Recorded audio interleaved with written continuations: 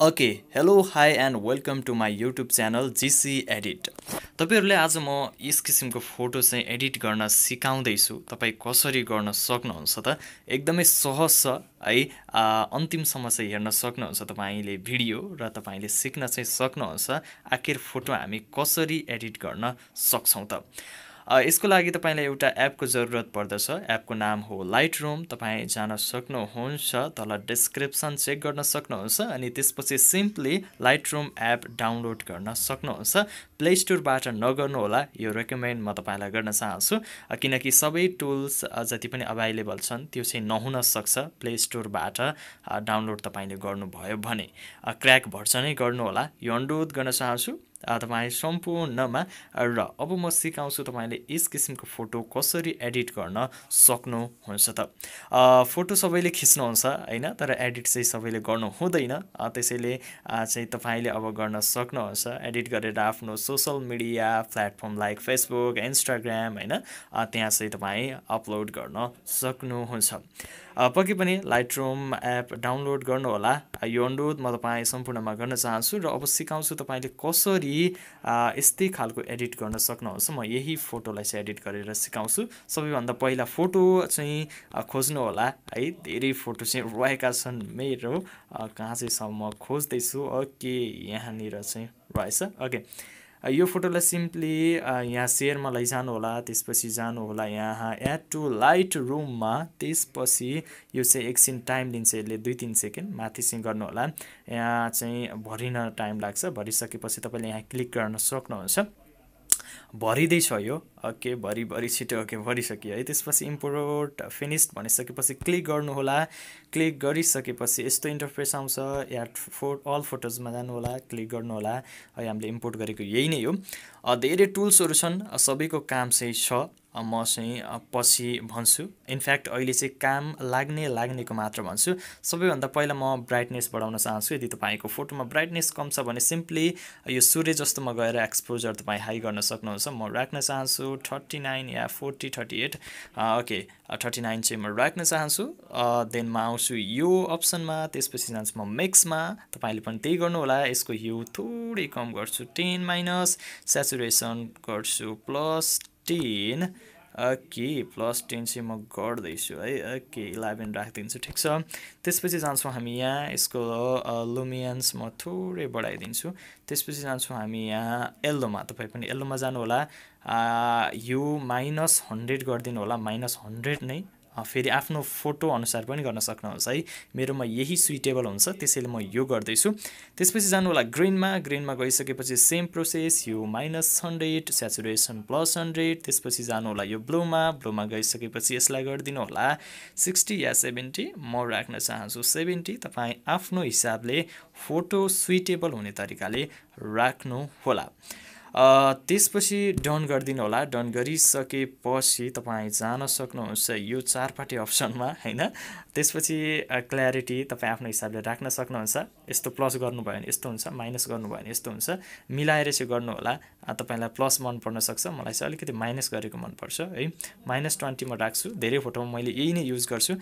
Clarity गरिसकेपछि तपाईँ हेऱ्यो त्रिभुजमा जानु होला, ट्रायङ्गलमा। त्यसपछि सार्पनिङ बढाउनु होला, 40 राख्नु होला, धेरै नराख्नु होला। 40 राखेपछि यो कलर नोइज रिडक्सनलाई पनि 40 नै राखिदिनु होला। त्यसपछि डिटेललाई 60 गरिदिनु होला। त्यसपछि स्मुथनेस छ, यसको हामी केही पनि गर्दैनौँ। त्यसपछि फेरि अगेन यहाँ जान्छौँ, ट्याप गर्छौँ। त्यसपछि यहाँ भिग्नेटको अप्सन छ, त्यसलाई गर्छौँ हामी -60। प्रोफेसनल यसले लुक दिन चाहिँ सहयोग गर्छ है। पहिला हेर्नु तपाईँको फोटो यस्तो थियो, त्यसपछि यस्तो -60 गरेपछि तपाईँले यहाँ चाहिँ एजमा देख्न सक्नुहुन्छ यो ब्ल्याक चाहिँ आएको छ है। र तपाईँले धेरै गर्नुभयो भने यहाँ देख्न सक्नुहुन्छ यो ब्याकग्राउन्ड र यो हात पनि फेरि सेम कलरमा बन्न सक्छ, त्यसको पनि आइडिया छ। सिम्पली तपाईँ जानु होला यो सिलेक्टिभ टुलमा, गोलोमा, देन यहाँ प्लसमा क्लिक गर्नु होला, देन यहाँ क्लिक गर्नु होला। त्यसपछि यसलाई यहाँ चाहिँ ट्याप गरिदिनु होला है। ओके, यसलाई चाहिँ ठुलो बनाउनु होला, यसरी जसरी चाहनुहुन्छ तपाईँ गर्नु होला। यसरी जुम पनि गर्न सक्नुहुन्छ तपाईँ बाहिर ट्याप गरेर फेरि अगेन यहाँ जुम पनि गरेर यसलाई मिलाउन पनि सक्नुहुन्छ म अलिकति ठुलो बनाउँछु ओके यसको सिम्पली एक्सपोजर अहिलेको जस्तै गरेर म बढाउँछु मलाई चाहियो 43 या 40 ओके 51 ठिक छ स्याचुरेसन थोरै माइनस गर्छु देन डन गरिदिन्छु तपाईलाई हातमा पनि अलिकति कम लागेको छ भने सिम्पली त्यही प्रोसेस गर्न सक्नुहुन्छ त्यसको लागि tab here then tab here त्यसपछि यहाँ यसलाई छोटो बनाउन सक्नुहुन्छ त्यसपछि तपाईले अहिलेको जस्तै नै एक्सपोजर बढाउन सक्नुहुन्छ र एक कन्ट्रास्ट थोरै कम गर्न सक्नुहुन्छ त्यसपछि ओके गरिदिनु होला अब म तपाईलाई देखाउँछु पहिला यस्तो थियो बिफोर फोटो एडिट गरिसकेपछि भएको छ यस्तो तपाई मस्त फोटो चाहिँ एडिट गर्न सक्नुहुन्छ र अब सेभ चाहिँ तपाई कसरी गर्न सक्नुहुन्छ त्यो भन्दा पहिला अलिकति अझ गरौँ हामी टेम्परेचर तपाईले राख्नु होला